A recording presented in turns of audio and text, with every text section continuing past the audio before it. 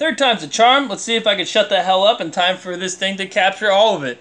Because I've been talking two takes now, where I've been just yammering and then I hear, ping! You're out of memory, motherfucker! We're doing a direct comparison. First off, hey look! It's a new brush. I'm going to use it on vehicles, certain aspects in modeling.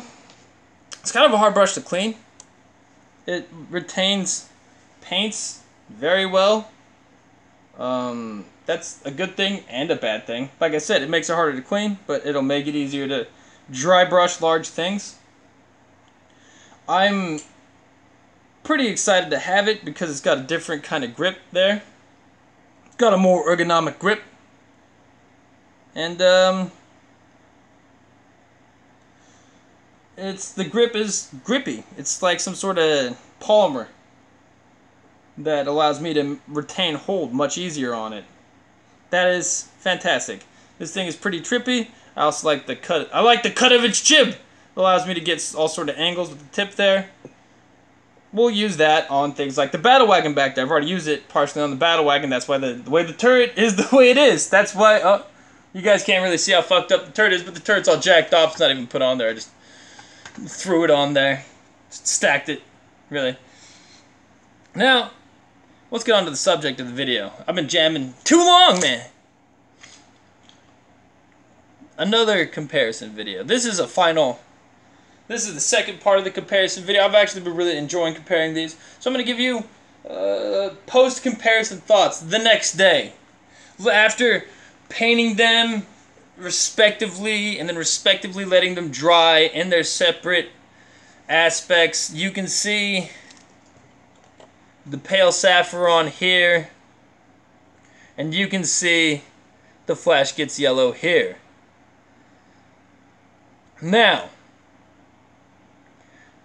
this pale saffron is much more, as you can tell, saffron gold in color. It's very gold yellow. I didn't really notice that until I stacked it up against this kind of sunflower, Tweety Bird, sunshine, very yellow.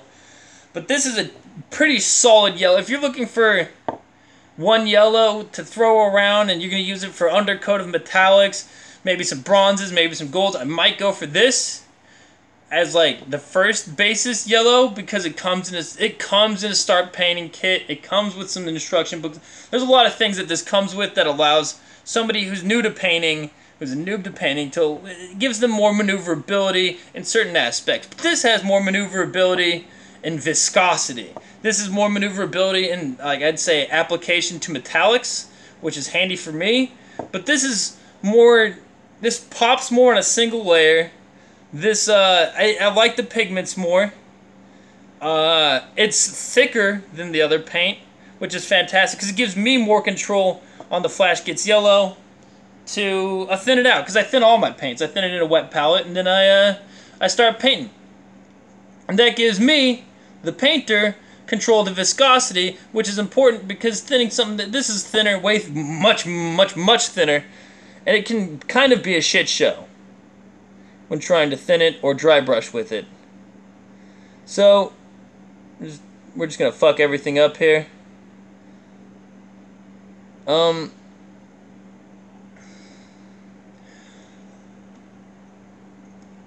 I really enjoy the squeeze top on this more because it allows me to transfer from my throw some yellow on here. It allows me to transfer from my bottle to my wet palette much easier. With my Flashgitz here, I have to I have to fuck around with that, and I'm gonna have to get a fucking eyedropper. Or I could find a squeeze tip that fits this thing. And that, I doubt that even exists. There's a few downsides to both of them. Like I said, this one's thinner. Not as yellow of a yellow.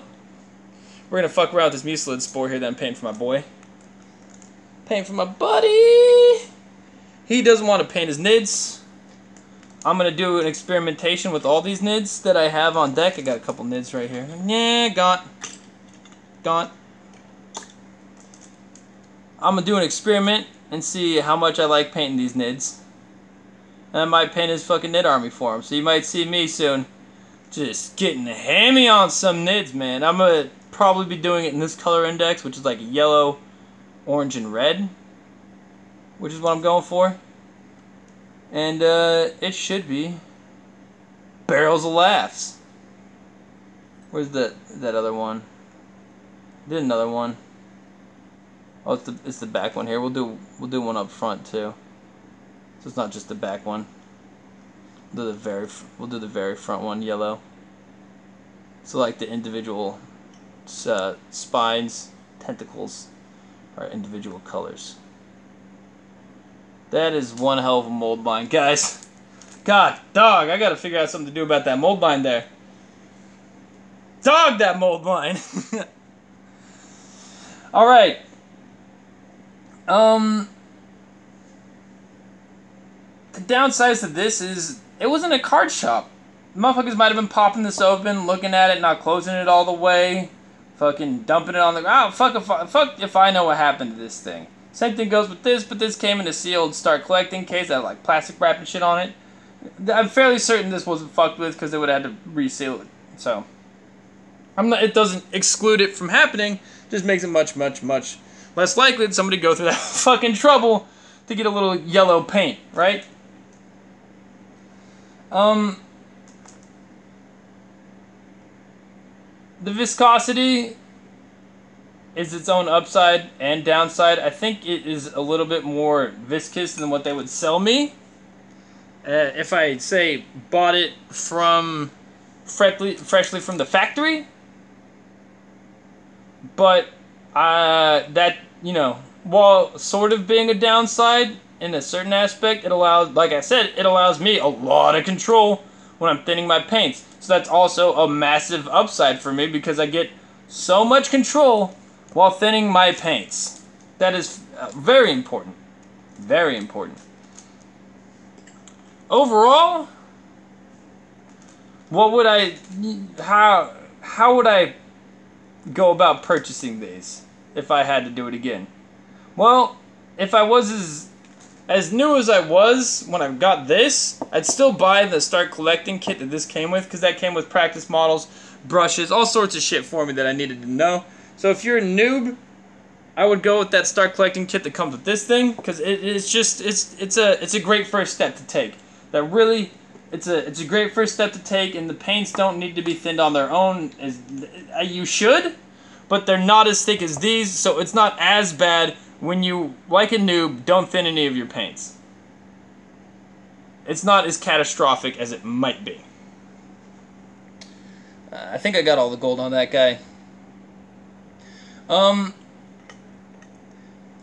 Now, I want to get more of this Citadel shit, man. I like the yellows. I will be using this in limited aspects, but this is much easier to get my hands on in town. And I like the color more, and it's got more viscosity, and it's better for dry brushing, washing, you name it. When you figure out the way to play with paints more, I think you should go with the Citadel as compared to the MSP, because this allows you to play with your paints more in many aspects. I've really been enjoying these, and you'll catch probably another one strictly on yellows when I get myself some Vallejo yellow.